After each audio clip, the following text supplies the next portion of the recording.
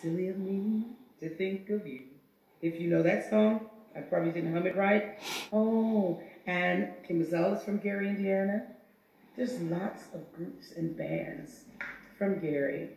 So I'm going to continue to chop these oranges, and then we're going to put 3 of them in the juice to see what happens. So we'll go with the orange, and then from the oranges we'll go to the ginger.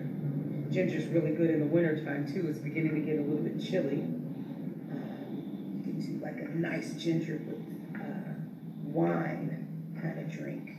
Ever heard of that? Now you have.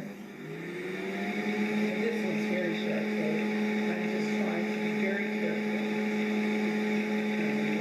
I'm really enjoying doing this. How you guys like my house? You like my kitchen? It's a nice kitchen. It's a lovely kitchen, darling. Okay, so now we've got that. I'm going to wipe my hands.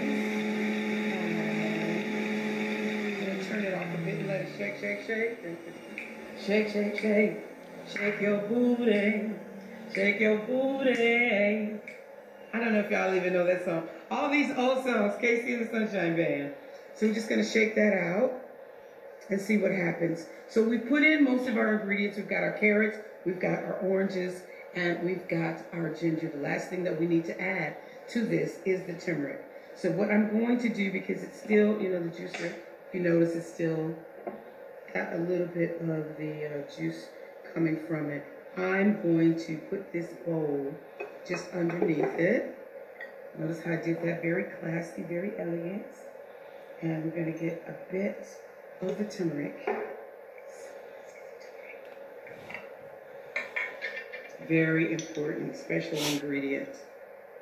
And just a little, not much, although I like a healthy amount of turmeric. I would use a tablespoon, but as I have guests today, you don't see them, they're off camera, darling. But as I have guests today, and some of them don't like turmeric, so I'm just going to do it this way and leave it out a bit. So we've got that in there. Got that stirred up. Let's get that back in there. Trying to do this ever so gently.